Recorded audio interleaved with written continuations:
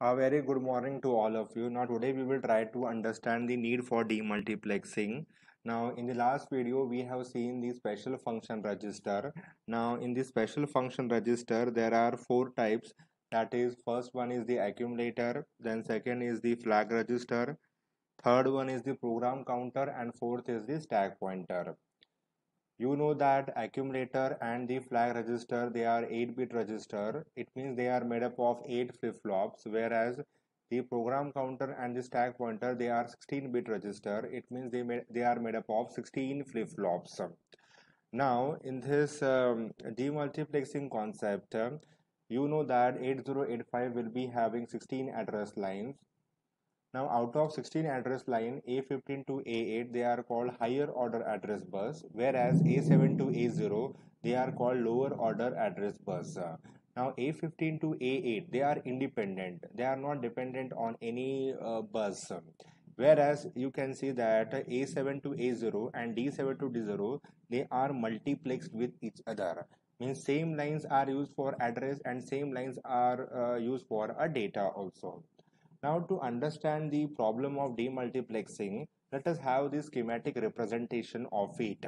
Now in this schematic representation, 8085 is shown. Then this is the RD bar. Now RD bar means what? That is the control signal. Now we will see this RD bar later in our discussion. Now A15 to A8, these are the higher order address bus, and 87 0 to 87 they are multiplex address data bus, that is multiplex address data bus. Now our aim is to read a data from the memory, because there is an interaction between 8085 and the memory. So what type of interaction they will be performing, either they will take the either 8085 will take the data or it will give the data. So when the 8085 is taking a data, it means it is reading a data from the memory. Fine. And when it is giving a data, it means that 8085 will be writing a data. Now in this case, 4F hex is stored in the address 2005 hex. Now this data we want to fetch. Now how you are going to fetch the data? So what is our first step? So the first step in fetching a data is what? So first you will have to go to that address, and then you have to take that data from that address. Fine. It means that you have to load the address of a data onto the address lines. It means you have to load this address onto this A15 to A8 and 80 to 87. So initially what is going to happen? This 20 will come in A15 to A8 and 05 will come in what? 0 to 87. Why? Because 20 is more significant bits, and 05 is they are lower significant bits. Fine.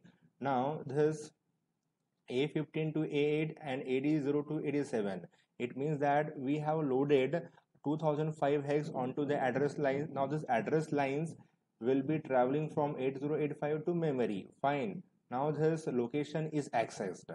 So once the location is accessed, what is the next step? This 8085 will provide what? RD bar equal to 0. Now this RD is what? Reading, because that 8085 have to read a data.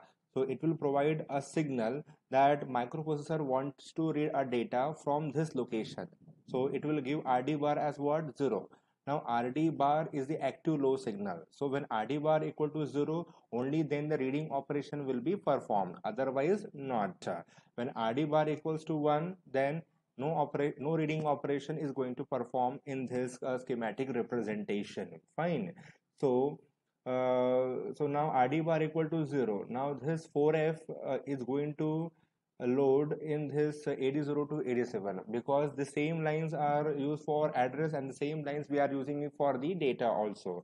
So what is going to happen? Now this 4F hex will be loaded in this 80 to 87. So in that case, what is happening? So this 4F is overwriting your 05. Means initially 05 was there because we want to access the location, but now after loading a data onto this 80 to 87, now this 05 will be overwritten by what? 4F hex. So in that case your address will be lost. So this is the main problem of the 8085. That is why there is a need for the demultiplexing. We want to demultiplex your address data bus. Now we want to demultiplex address data bus. Now how you are going to perform the demultiplexing in 8085? So for that we will be using this 74373 IC. Now in 74373 IC there are 8 different flip-flops. Because flip-flop will store only one bit of information. Fine. So in order to demultiplex 8 address lines, so you have to use what? 8 different flip-flops. Now for the simple representation, we have shown only one D flip-flop. Now there is a distinct characteristics of the D flip-flop, and whatever you are giving at the input, you will get the same at the output. Suppose if you are giving logic 0 at the input, then you will receive logic 0 at the output. Similarly, if you are giving logic 1, so logic 0 will appear here because q bar is there. So fine. So if logic 1 is there, it means what? 0. Then there is a bubble. So bubble will invert that logic. So 0 means what? You will receive 1. Fine. Then if 0 is given, then you will get 1. Then again at A7 you will get 0. Fine. So D flip-flop will be acting like a transparent flip-flop. It is just like your mirror. Now what is going to happen, that this demultiplexing operation is divided into 3 clock cycle. In the first clock cycle, address is loaded onto the address lines, and in the second and third clock cycle we are going to load our data onto the AD7 to AD0. So in that in the process your address should not get lost. So in order to preserve our address, we are taking the help of 74373 IC. So what is going to happen? So during the first clock cycle, your ALE will be on. ALE means what? Address latch enable. So when ALE will be equals to 1, so address, whatever address you are giving at the input of this IC, it will get latched at the output. So now in the second clock cycle, even if you put a data onto this AD0 to AD7, then your address will not get lost because that is already preserved using what? Using 74373 IC. So when ALE equals to 1, your address will be transferred at this location. Fine. It means that your address is now safe. Fine. Now in the second clock cycle, when you want to load the data, that time you have to make ALE as 0. When ALE is 1, your output will be latched. When ALE equals to 0, output will not be latched. Fine, because you want to latch only address, and we are loading address in the first clock cycle. So that is why ALE equals to 1 is there in the first clock cycle, not in the second and the third clock cycle. Fine. So in this way you can demultiplex your address data bus. So what is required to demultiplex the address data bus? First, ALE signal is required. ALE means what? Address latch enable, because we want to latch your address. So even if you load the data on data in second and third clock cycle, it is not going to affect your address. So to preserve our address, ALE is required in 8085. So this is the important pin in 8085. Now this increment and decrement latch, it is generally used to increment or decrement the contents which are there in the program counter or in the stack pointer.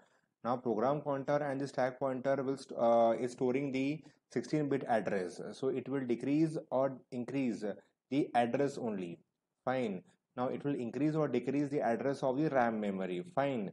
Now next is address data buffer and the address buffer. You know that when you are loading address onto the address line and data onto the data lines, this address bus is not taking your address from 8085 to memory, or your data is not or data bus is not taking your data from memory to the 8085. So that bus will require some type of driver, and that driver so buffer will be playing the role of driver in 8085.